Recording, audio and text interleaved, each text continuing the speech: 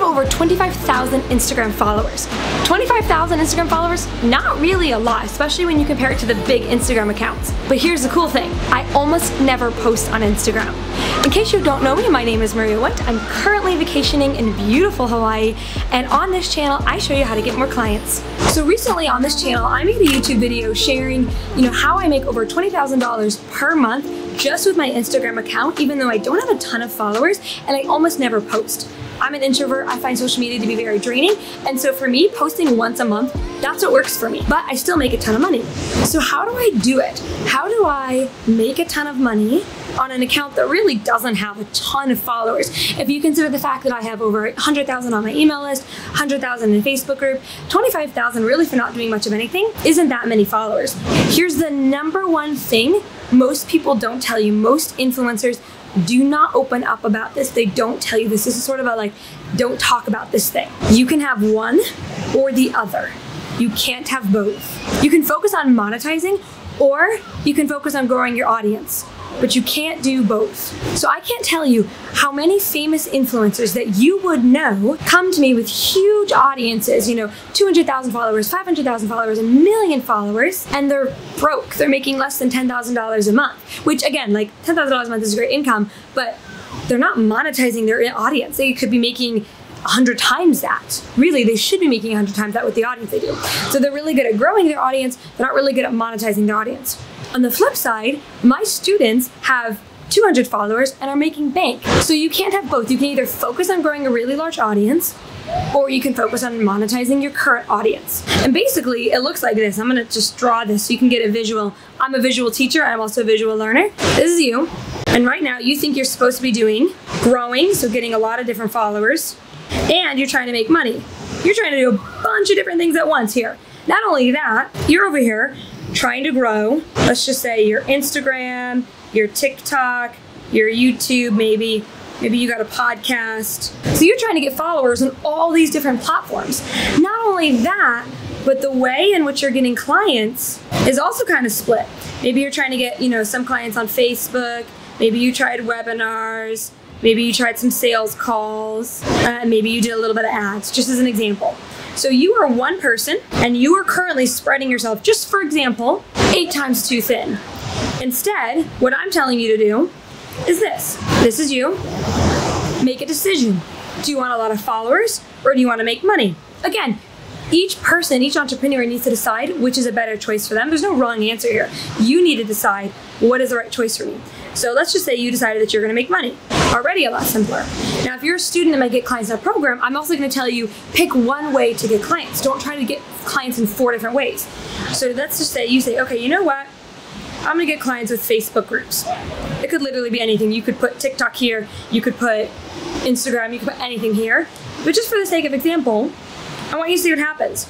Now, 100% of your effort is following this.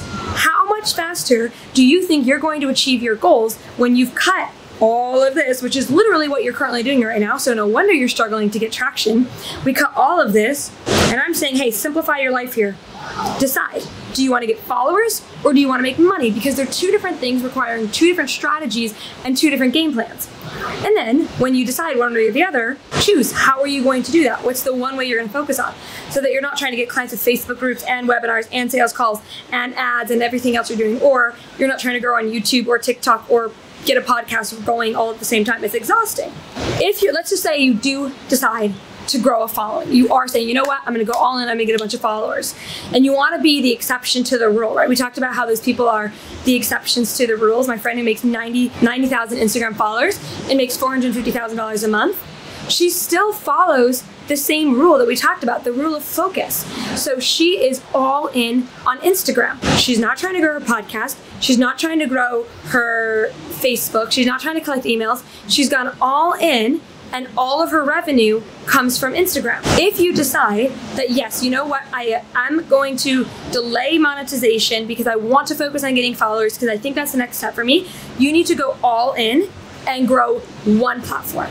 That means you need to stop trying to do your podcast. That means you need to stop trying to grow your Facebook group. That means you need to stop trying to grow your Instagram, whatever it is. You need to pick one platform and go all in on it. So I have a Facebook group with over 120,000 ideal clients in it. I have an email list with over 100,000 email addresses on it. And this YouTube channel that I'm trying to grow has 5,000 subscribers on it right now. The reason why I see success platform to platform to platform is because I focus on one platform at a time. I'm not worrying about growing on Instagram right now, so there's nothing really going on my Instagram. I'm not worried about growing on TikTok now, so there's like 2 videos from forever ago and I was just curious to know what it was about. I grow one platform at a time, and then I use that platform to leverage the next. So we've only been doing YouTube for like a month. I can guarantee you that within a year or 2, we're gonna be at 100,000 YouTube subscribers, which is incredible. It's an incredible accomplishment, which we're going to achieve because we focus. Whether you say, okay, you know what, I now know, thanks to this video that I watched, I now know I can't have both. I can't monetize my audience super well and try to grow my audience super well at the same time. It just usually doesn't work. So I decided that I'm gonna go all in on growing my followers. Awesome. That's awesome. It's already a big decision that you've made. You've already cut, if you remember back to that thing we drew on the iPad, you've already cut a lot of clutter from your mind. Your next step then is to go even further and say, okay, you know what?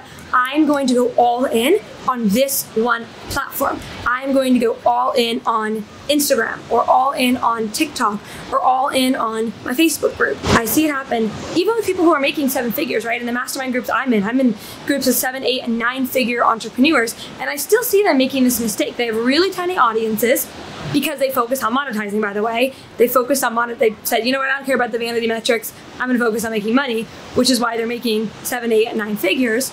And now they're kind of like, okay, maybe I would like to get a bigger following, but they're trying to get their podcast going, and they're trying to get their Facebook groups running, and they're trying to, get their Instagram accounts going. And I was just talking to one of my friends, and I was basically explaining that's the mistake most people make, is they try to grow 5 platforms at once, they spread themselves way too thin, and they don't see results. Hopefully this gave you food for thought. In the comments down below, I want you to tell me, are you deciding to focus on monetizing the audience you currently have, so you're focusing on making money, or are you focusing on growing your existing audience? Let me know down in the comments below which path you've decided to go, and maybe I can offer you some tips specifically on that. If you like this video, hit the like button, and if you want to learn more, and if you're officially ready to start your journey towards making money and getting clients, be sure to hit that subscribe button, and I'll see you in the next video.